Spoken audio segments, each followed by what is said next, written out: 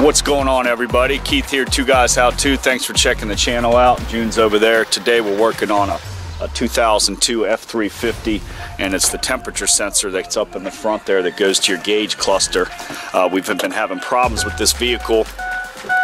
When you turn the key on, it should rise up right here, and it raises a little bit, so we know that we've got continuity going out to the temp sensor. But you can see where the transmission sensor, it's halfway. This main temp for the engine coolant should be half as well. We just drove this truck, and you can see it moving, but it's just not reaching up to its half peak like it should. So we're gonna go ahead and swap it out. We got a new sensor from Ford, direct from Ford dealership.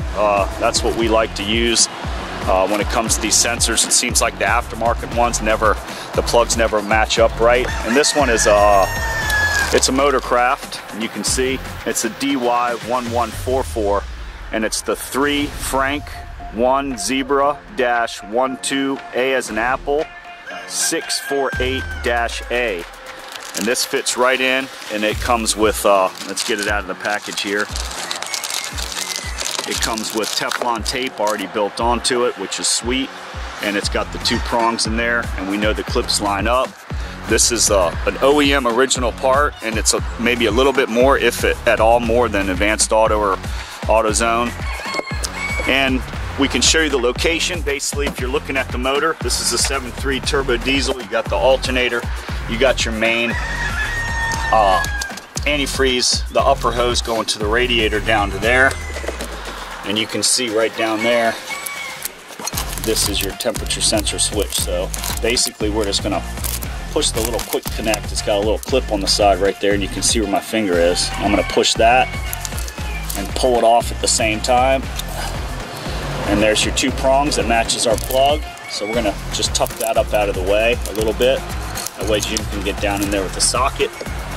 Looks like he's got a 1/2-inch drive with about a 12-inch extension with a, what is that, a 19mm deep socket. And that actually fits right into here. Let's show them this. It fits in there perfectly and leaves the threads out. So make sure if yours is under pressure, you can relieve the pressure here with doing the radiator cap.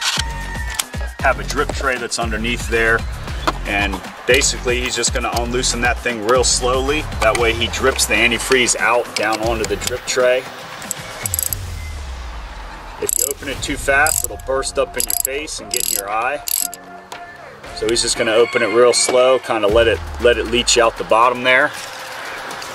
It's got that 19mm socket, that deep well socket, and he's just gonna undo it by hand, and whatever drips out down through the bottom. See it leaking out there.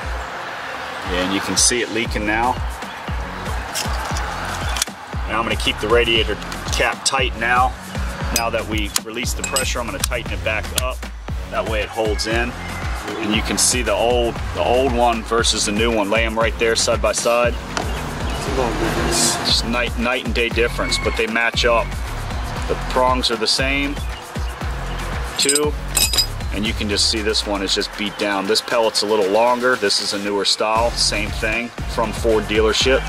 So that's the old, this is a new. I'm gonna go ahead and put this one back in. This comes with the PTFE paste already on it, so it's a thread sealer for high temp. Water supply, and you can see the hole down there. He's just gonna put it right back in. Simple. And he's using his hands on this one. It's hard to line it up with the socket. You don't want to cross thread it at all. It should go in nice and easy as when you took it out. So he got it started by hand, and he's going to go back in with that socket.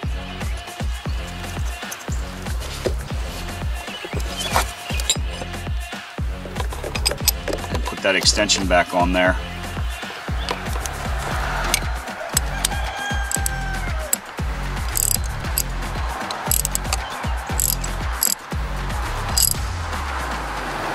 And just snug it down. There's no real, there is specific torque specs on it, but we just snug it down to where it feels like it's tight, and that's it.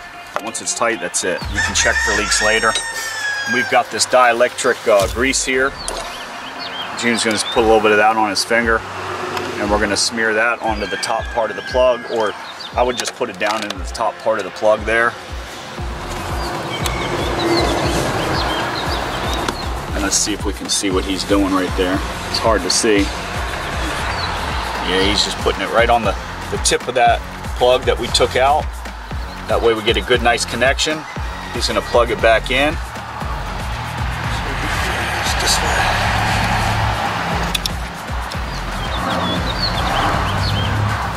The dealership would charge you hundreds for this, and we've done it, what, 5 minutes? Just push it till you hear it. He pushed it, yeah, you heard that click, the little click snap. He pulled up on it, checked it, we're good to go. You can see it right there. You can see the wires. I'm gonna get down on it. Good to go. So let's fire this thing up now. Make sure your tools and everything are out of the way. And let's start this up and see if we get that temperature gauge to move up where it should be. We just drove this truck, so it should go up.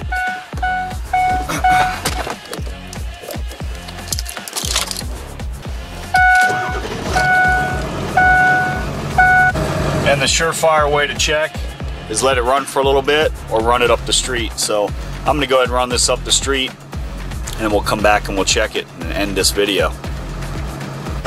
Okay, this truck generally always... I'm not a pig, I'm a lawyer.